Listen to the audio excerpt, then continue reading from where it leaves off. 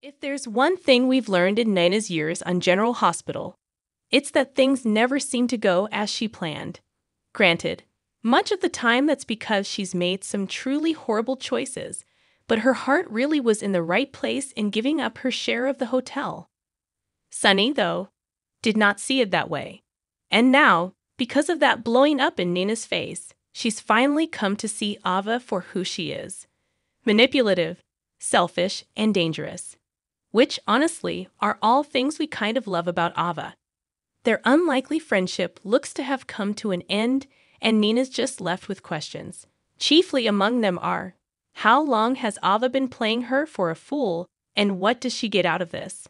And we think those two questions might be tied together more than Nina realizes. Because if the first answer is that Ava's been playing her from the start, then the second answer is crystal clear.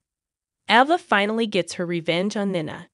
Because what if she never actually forgave Nina for ripping Avery from her womb and trying to run off with her? It's been something of a running joke for some time among fans. If Nina and Ava can be friends, there's nothing that can't be forgiven.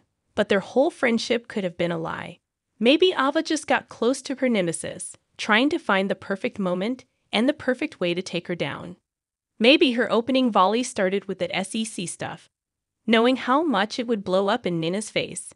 And then, perhaps, as fans have been speculating, Valentin approached her to help him out with Sunny, get him off his meds, win his trust and confidence, and then stab him in the back.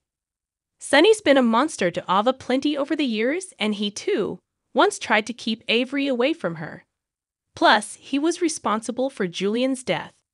Ava's relationship with her brother was complicated, but at the end of the day, there's been a whole lot of bad blood between her and Sunny. But what might have truly convinced her to help Valentin out would have been the realization that she could kill two birds with one stone and keep her hands relatively clean. She leads Sunny right up to the edge of the cliff, and then, just before he falls over, send him after Nina. Ava may have finally pushed things to the point that Nina no longer trusts her. But that doesn't matter. She got Nina where she wants, and now all that's left is to convince an increasingly erratic Sunny that Nina needs to pay all that she's done. She's loaded the metaphorical gun now and can hand it to Sunny and point it at Nina. Except Sunny doesn't deal with metaphors. As Ava put it, he's a violent mob boss.